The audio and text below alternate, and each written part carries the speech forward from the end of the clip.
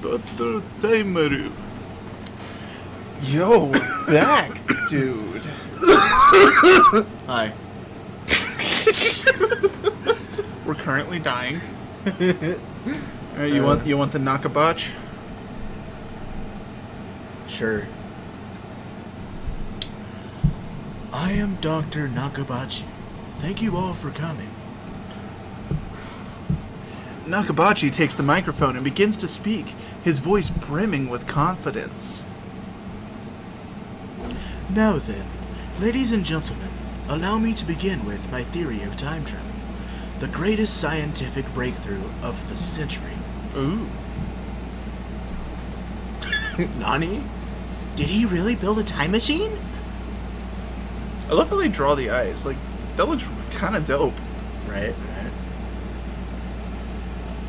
Mayuri appears to be writing her name on the metal upa. She's a bit late, in more ways than one. What does she think a time machine presentation would be about? Upas. I take another look around the room.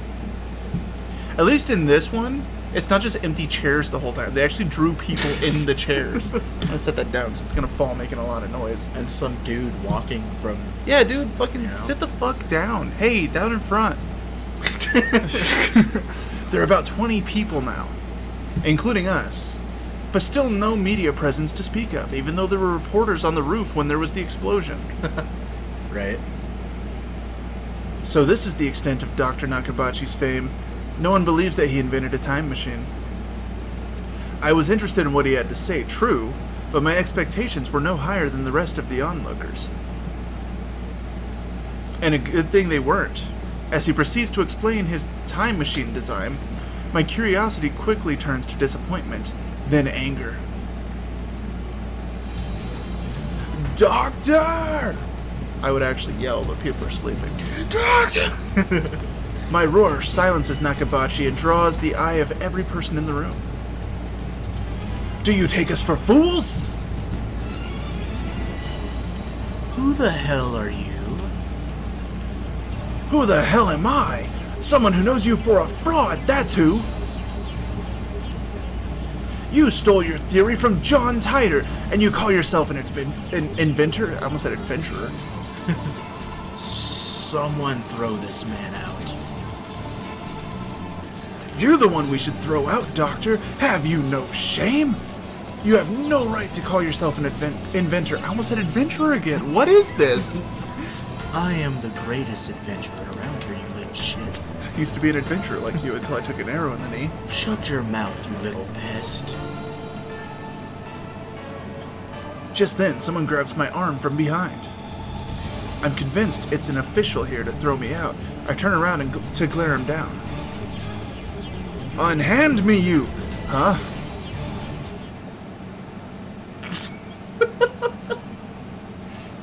Okay. This is another main character. It's a girl about my age. Her intense stare seems to challenge me. I take a step back. Her face looks somehow familiar. Where have I seen her before? We haven't met, but I know her face. That face. It's Makise Kurisu?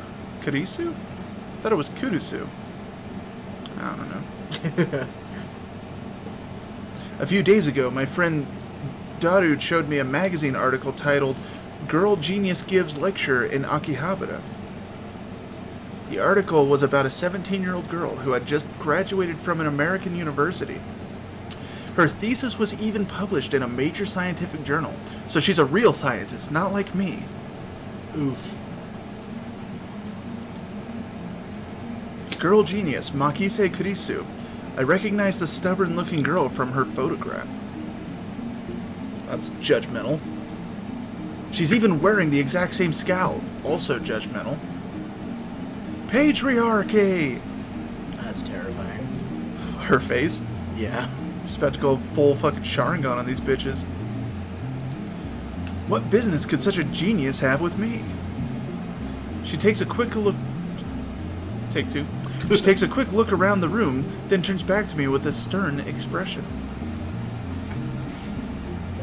Could you come with me for a moment? What's with the attitude? She's obviously not staff, and there's no way that the Kurisu words would be working with someone like Dr. Nakabachi. Words. Which means, no! You're with the organization! Huh? If their tendrils have gotten this far, then I've made a grave mistake. Stop fooling around and come with me. My outburst has already attracted too much attention. Nakabachi in particular looks like he wants to rip my head off. It must be mortifying to be exposed as a fraud by a bright young man like myself. Do you know who John Titor is? Nope.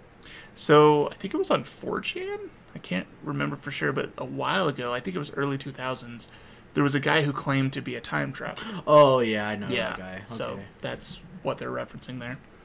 Ah. John Titor, the alleged future man. Yeah. Anyway, I mustn't draw any more attention to myself. If the organization gets wind of my presence here, it could endanger Mayuri. To say nothing of these ignorant civilians. I let Makise Kirisu lead me out of the assembly hall. It's the Japanese, man. It throws me off. Turns out if you don't speak a language, reading it is hard. Try anything and people, not the people, are sure to notice. What will your superiors say then? Do you like the peepo? Do I like the peepo? NASA peepo. What are you talking about? She glares at me, quite fiercely at that. Attractive though she may be, there is no innocence in her eyes. A beautiful agent, unmatched in cruelty. My heart beats in exhilaration from the danger. Looks like chaos really does get my blood pumping. I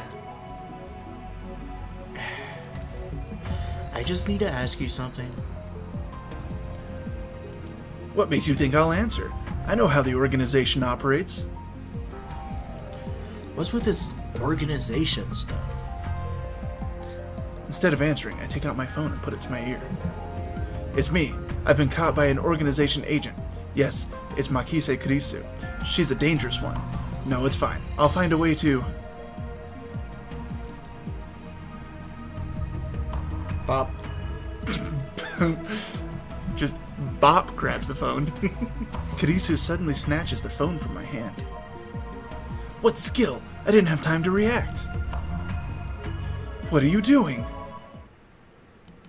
Huh? Your phone's off. Who are you talking to? Her eyes pierce deep into my soul. I quickly look away. She's good. Is she trying to attack my sense of identity in order to cause a mental break? Recover. This isn't enough to sway me. Your techniques don't work on me, but I'll tell you anyway. That's no ordinary phone. It's designed to deactivate the moment it leaves my hand. Right. Such measures are necessary to maintain secrecy. I know things that could get me killed. This guy sounds more and more like Alex Jones. Every fucking sentence. I quickly retrieved my phone and wiped the cold sweat off my forehead. Whew, that was close. No, you get back here. You're a coward and you're a fraud. So you talk to yourself? Gah. This is bad. Ordinary methods don't work on Makise Kurisu, the genius girl. On the contrary, she's the one psyching me out. Damn, looks like I'll have to make a tactical retreat. If I could just find an opening. Suddenly, Kurisu steps up to me with a serious expression. She stares right at me, her huge eyes blazing with strength of will. Such fire, I can't look away. I told you she was going to go Sharingan on some bitches. Could someone with such pure eyes really be an organization agent? What were you trying to tell me earlier? Earlier? What are you talking about? About 15 minutes ago, before the conference started. Nonsense. This is the first time we've met. I was with Mayuri and that Upa toy 15 minutes ago. You were trying to tell me something, right? You looked really upset. Is this a trap? It does seem like one of the organization's dirty tricks. But would this girl do something that underhanded? You looked like you were going to start crying any second. Why, have we met before?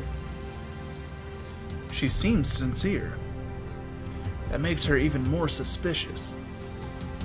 That's right. Don't let her beauty fool you. She's a cold, calculating secret agent. Calculated. Calculated. If I show the slightest vulnerability, I'm done for. I'll get jebaited. And how do you know my name? My knowledge has no limits. I am a mad scientist, after all. Genius girl, our next meeting shall be as enemies. Huh? Farewell. I spin around and take off down the stairs, ignoring her call to stop, like I'd listen to the enemy. Alright. What does she think I am, an idiot? Damn the organization. They must be serious if they're sending in agents like her. I run all the way down to the 4th floor and check behind me. Once I'm convinced Makise Kurisu isn't tailing me. Oh, that's why it confused me. Don't put conjunctions on Japanese names. It confuses me. I sigh while rubbing my temples.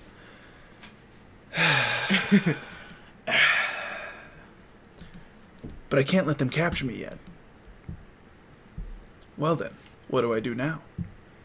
My mission was to attend the conference and evaluate Dr. Nakabachi's research. Now that I know he's a fraud, there's no real point in going back. I guess I'll just go home. And scene. But wait, aren't I forgetting something important? Let's see now. What is it? Damn, I left Mayuri behind. Rip. I knew she'd be a liability. I shouldn't have brought her along. I was trying to prioritize her safety, but got careless. I'll try calling her first. If she's alright, then I can just have her meet me here. Oh, I actually turned it on. With that thought in mind, I take out my phone. I turn it on. And it rings just as I do. An email? What the kappa? It's not just a regular email. There's a video attached. It's from an unknown address. Voice. Don't give up now. I open the video file with some trepidation.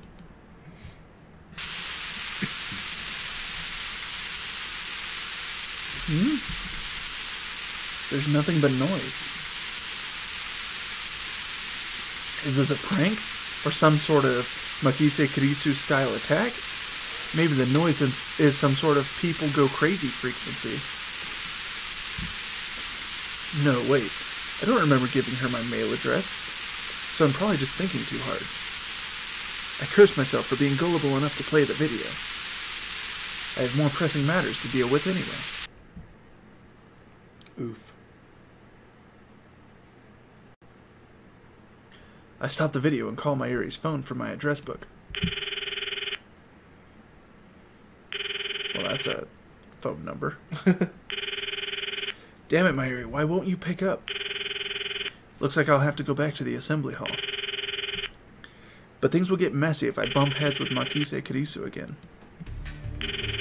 Wait, don't tell me. I never know how to say this word. I know how to say that word, not this word. Did that femme fatale kidnap Mayuri? Damn you. Is that how the organization operates? Leaving without Mayuri isn't an option. Call me overprotective, but she's like a little sister to me. And there's a very real danger that she might wander off somewhere at the moment. Somewhere the moment I let her out of my sight. I like how it's still calling. Mayuri has always been like that. I never know if she'll be there when I turn to look. In a sense, that's why I became Hoin Kiyoma. I have to go back for her. The thought of climbing back up to the 8th floor is depressing, but I have no choice. That's why there's an elevator. When I get back to the assembly hall, Dr. Nakabachi's conference has just finished. Nobody is on stage, and the phony adventure has already left. Right click. The 20 or so members of the audience are starting to pack up. I soon find Mayuri. She's in the corner, looking lost. Well, at least she wasn't kidnapped. Even better, I don't see Makise Kurisu around. Heh, looks like I scared her off. So be it, I'll let her go this time. Still, I keep my eyes peeled as I run up to Mayuri. Oof. Oof. Mayuri, why didn't you pick up? We're leaving. Oh, Karin, my metal Upa ran away. She turns to me with a forlorn expression. Ran away? What? It's alive? That's a little hard to believe. I think I dropped it. I see, so she was looking for it. Not like it really matters. Forget about it, you can always get another one. No way. Metal Upas sell upwards of 10,000 yen online, you know. That is $9,100. It's not true. $91. 9,100 cents. Man, you rich as shit in Japan, huh? Not really. Like, they don't have a cent system like we do, but their shit's still basically the same. Like, a dollar thing for us is like 100 yen for them. Oh. Wait. What? I have no clue. That toy was worth that much? Think, Mayuri, where did you drop it? My voice is going, man. I don't know. That's why I'm looking. And even if we find it, you can't sell it. Okay? Mwahaha! That 10,000 yen will fund my research. I said you can't sell it. It even has Mayushi's name on it. Thus begins our search for the metal Upa.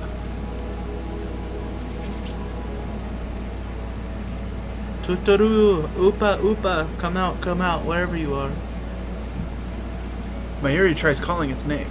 I don't know if she truly expects a response. By the way, Tutoru is Mayuri's catchphrase. It's like, hey, I'm right here. Yeah. Yo, over here, brah! It means... Actually, I've never bothered to ask what it means. Anyway, the metal Upa is nowhere to be found. Maybe she didn't drop it in the assembly hall, but on the 7th floor landing near the capsule toy machines. That was a weird sentence. Another possibility is that someone with an eye for rare items pilfered it. Just imagine the smug grin on that person's face as... Wait, what? Just imagining the smug grin on that person's face makes me writhe in envy. Yes? What kind of man steals a helpless girl's toy? Is there nothing in his heart but the lust for money? Says the guy going to go sell the toy. Sounds like you, Okarin. Just gonna keep going, I guess. Whoa, wasn't expecting that from Mayuri.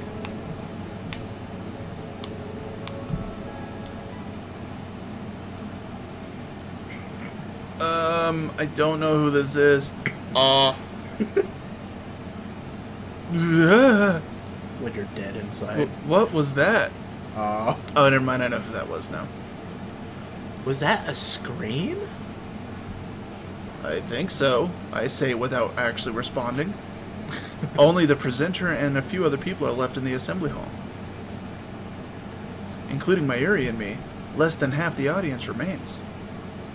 Everyone looks at each other anxiously, startled by the scream. Even I cannot suppress a shiver. First the explosion on the roof, now this? What's going on here? Mayuri squeezes my hand tight. Stay here, Mayuri. I take a deep breath, prepare myself, and head in the direction of the scream. I die. The echoes lead me down a dark, empty hallway on the same floor. Pretty sure it came from around that corner. I crouch down and turn the corner slowly, keeping my eyes and ears peeled for any sign of danger. And there, at the end of the passage, I see it. There's something on the ground. No, someone. Motionless. Who is it? I guess we'll find out next time. I think it's Steve Jobs. Steve Jobs? Alex Jones and Steve Jobs? Yeah. Yeah? Yeah, so Steve Jobs was the one that put chemicals in the water to turn the frogs gay. Uh-huh. And then he funded George Soros' plan Okay. to build that time machine for the doctor. Mm. Okay? The doctor was just there to Based on present... an internet meme from the early 2000s? Yes. Yeah. The doctor was only there to present the time machine funded by Steve Jobs into George Soros. Therefore, Okay. Alex Jones is true media, not fake. Yeah. Peace. Yeah. We've later. cracked the code. This is Brad Meltzer's Decoded.